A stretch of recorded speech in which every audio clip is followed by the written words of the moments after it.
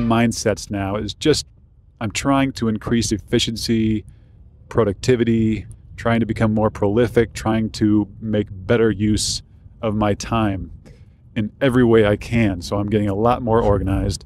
I'm using tools like Google Calendar and Wunderlist and all sorts of things to become more organized and efficient.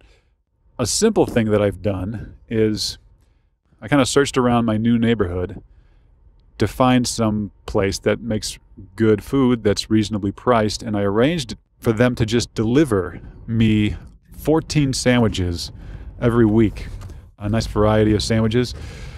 And I don't even have to call them to have them do it. They just charge my credit card every week and bring my food.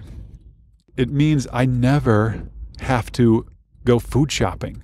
I never have to prepare any food. I never have to cook. I never have to clean dishes. It's all just taken care of. I delegated that because that's something that those aren't my favorite things to do, and that's not how I want to spend my time. I want to live as I truly wish to live in the spirit of freedom. So I've delegated that to someone else, and it's awesome. I love it. I still might cook for the joy of it. When we have guests, I might cook. My wife still cooks. She cooks dinner, not because I force her to, but because she likes cooking too. But I don't want to do it for every meal. I just want to get my nutrients. I'm not real big into cooking or cleaning dishes or food shopping. So I don't have to do those things anymore.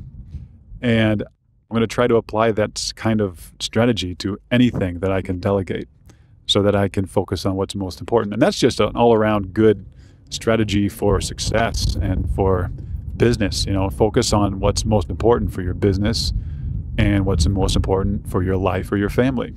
I'd much rather be playing with my daughter or producing a podcast like this, to make a positive impact on the world, than cleaning dishes. And I get a lot of flack from people in my life for doing this. They think I'm crazy. They think I'm so lazy.